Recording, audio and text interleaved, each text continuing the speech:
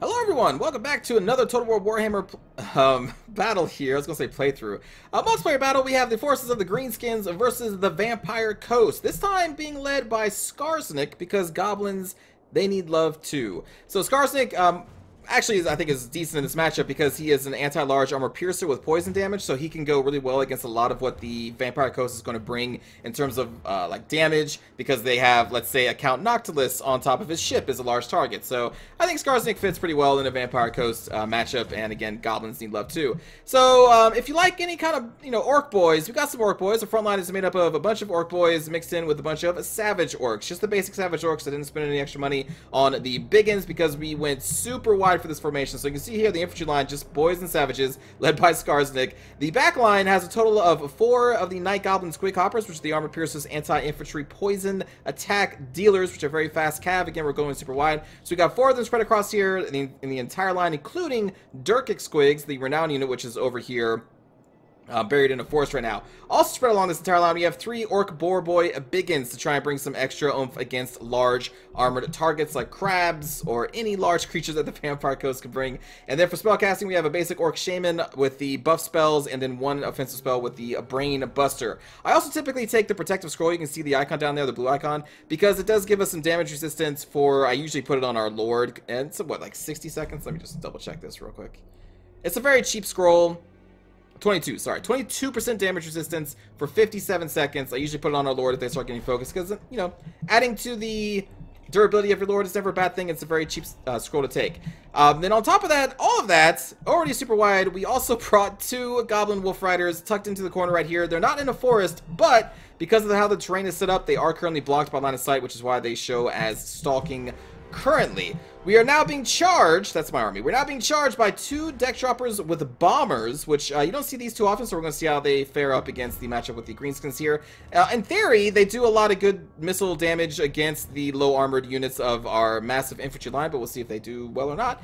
In the front line for the main Vampire Coast formation here, we have a bunch of zombie pirates with pole arms. The middle line is made up of the Shade Wraith Gunners, which are the long range magical damage renowned units, and then we have a normal unit of deck gunners over here, which both I think are pretty good. In the mid-back line, we have 2 groups of Sirens, which brings some terror to the battlefield, which can be very devastating versus the low orc morale that they have.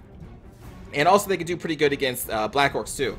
And then also in the back, we have 2 Carronades protected by a Depth Guard with pole arms. And then, of course, I already mentioned Count Noctis is up here with his summoning ability. He brought the Withering, which is a debuff, and more summons and invocation of Nahek. And that is going to be their army. Let's press play here.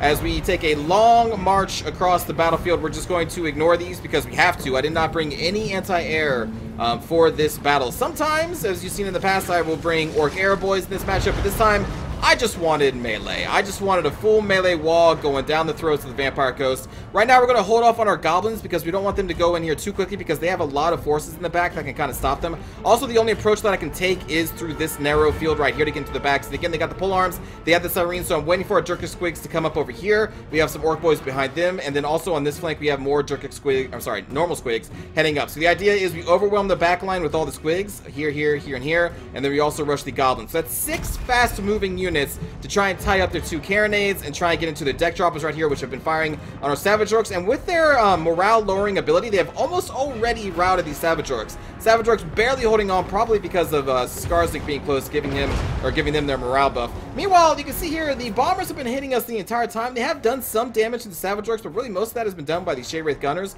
These deck droppers, or sorry, deck gunners have been shooting into these Savage Orcs, so they've been doing decent damage there. So really, like, the actual bombers, kind of like their ground-bearing counterparts, not amazing, as it turns out. Not really that amazing. It looks cool, a lot of, bright flashes, but they don't really do that much damage. Right now, you can see that we're finally going to unleash our Squigs into the wild. We're going to try and get into these deck gunners. These Sirens are trying to react here. They're going to get into our Durkic Squigs there, but we're going to be able to tie up this Siren group a little bit and allow the time for our other Squig Hoppers to get here. These Durkic Squig Hoppers are going to go into the back of the normal deck gunners, and now we also have the 2 Wolf Riders coming in. They're going to try and hit the Carronade, withdraw from the deck gunners, or sorry, from the Depth Guard. Then these Squig Hoppers are going to come around, hit the other side of the carronade. So that's going to happen back in the back. Right now, we have a full-blown on wall being set by Skarsnik here. We're going to cast Brainbuster on these Sirens to try and do a lot of magical damage to them to try and help the fight with the Squig Hoppers right there. And pretty quickly, you're going to see with the Wah and our Orc Boys, Savage Orcs, they're going to pretty much overwhelm the poor zombies with pole arms. You see the health bars of them dropping very, very quickly. Over here, we're throwing 2 of the Orc Boy Biggins against Count Noctilus. I should be throwing Skarsnik in here, but he was tied up with the infantry formation, and they all just did a massive charge. So he's actually going to be fighting these Sirens over here for a little bit before we finally pull him away, because this ideal matchup here is against Count Noctilus. We want his damage and his poison damage to be on Count Noctilus to try and kill him as fast as possible. Meanwhile, on the back line, we have already destroyed one of the deck gunners because our Squig Hoppers were able to get in them, and they are very squishy units. And we also managed to destroy the other deck gunner because, again, we had these Squig Hoppers in their back. And even though they are ethereal, they just have low hit points, and we, I think we also cast a spell on them as well with the Orc Shaman, who is now up here supporting our front line right there. The bombers still throwing their bombs, but really not doing too much. We've already almost overwhelmed the left flank. The only thing holding it right now is the Sirens fighting against Skarsnik and his boys nearby. Meanwhile, the back line is still being terrorized by our fast movers. They have routed a couple of them because of the depth guard with pole arms. So the depth guard are going to be chasing these guys off the field. But that's also good because it's leaving these 2 carronades open. And we've already done a lot of damage to the carronades with our multiple charges of our fast movers. And we are going to try and finish them off here. We have 2 boys, 1 Orc Boy and 1 Savage. And they're going to be charging the carronade because their protection has now left and is out of position way over here. They did do a good job of killing some of our Squig herds, but they should have stopped chasing them because now these guys are open, and so we're just going to charge up there. Skarsnik is now detached from the Sirens and is now going to be joining some Wolf Riders, I believe, up here to try and overwhelm Count Noctilus, and there's really not much left for the Vampire Coast. They only brought a few infantry units, and our Orc Boys and Savage Orcs just overwhelmed them to the point where I just have a massive amount of Orcs over here that's not really doing anything because they killed the zombies, and there's not much left to kill. The Vampire Coast kind of went with a, I don't know if I really want to say an elite build, but they have a lot of ranged damage with those double deck gunners with the double carronades. But we had so many units because the Greenskins can field so many units that are pretty good for the price. And we were able to overwhelm their back end. And even though a couple of our Durkic Squig, I keep calling them Durkic Squigs, even though a couple of our Night Goblin Squig Hoppers did get routed by the Depth Guard along with one of our Wolf Riders, I believe, we still have just so many more units. We still have, I think, all 3 of our Orc Boy Biggins. Skarsnik was still alive, going at it against Count Noctilus. And that is going to be a victory for the Greenskins against the Vampire Coast. So this player, I think, built more focused against like a Black Orc Elite Greenskin army, which is something I typically don't bring against the Vampire Coast because I think it's easy for the Vampire Coast to shut down just a massive line of, well, maybe easy isn't the right word, but they have a lot of tools to shut down a Black Orc main battle line that charges them with, you know, cheap access to a lot of handguns. The deck gunners that they brought 2 of would have just devastated our Black Orcs.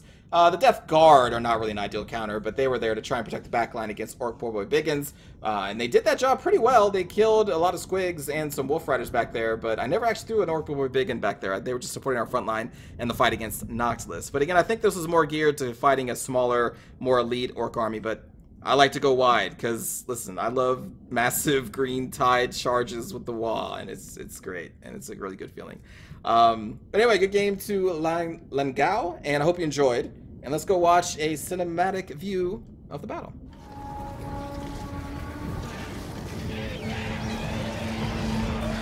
The Vampire Coast, I think, is a very solid faction, but it is a real shame that just some of their units are basically useless. Like, anything associated with the bombs is kind of useless. A lot of, like, the bloated corpse and stuff. You can have some strategies with stalking a bloated corpse and then make it some work done, but overall, like, the bloated corpse is kind of a waste. It's just kind of like a meme unit. And the husks, I think they're called, like the unit of bloated husks, basically. Well, not bloated husks, but the, you know what I'm talking about. They're also kind of not great,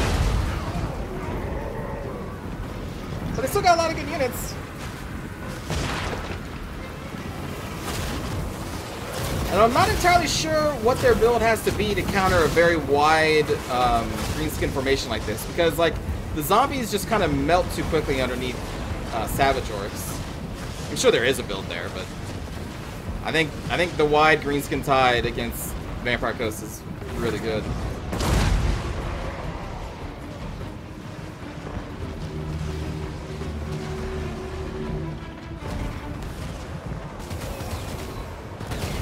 Maybe focus on more like of the basic zombie pirate gunners, like the basic guns, pistols and all that. Because they're pretty cheap. They're also pretty good.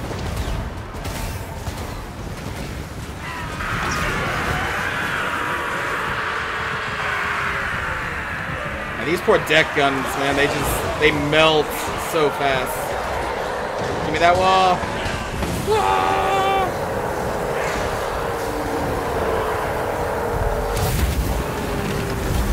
I think that's a fist of Gork going on these Savage Orcs on top of the wall. They just eat through these zombies so quick.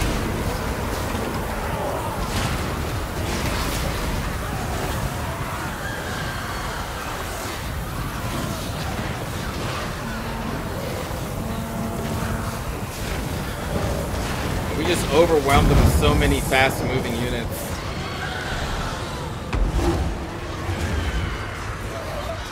And then I forgot to move these guys back. They were supposed to do a quick charge and then get out of there, but yeah, I kind of left them for the Death Guard to deal with for a bit.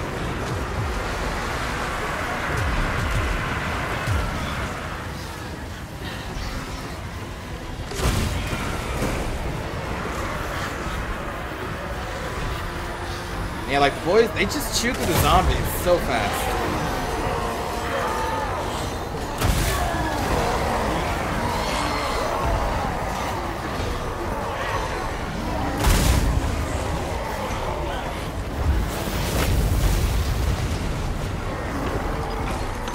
The crabs could definitely hold back parts of this formation for sure. If you can keep the Orc Boys off, the Orc Boy Biggins off of them.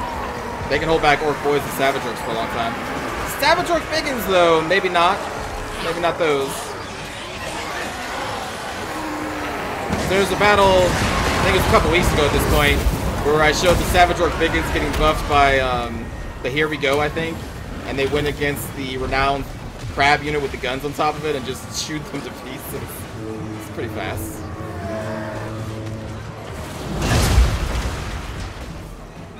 The Syrenes held up, but their ideal target is not necessarily a bunch of Savage Orcs. They want to get into, you know, Black Orcs, but I didn't have any.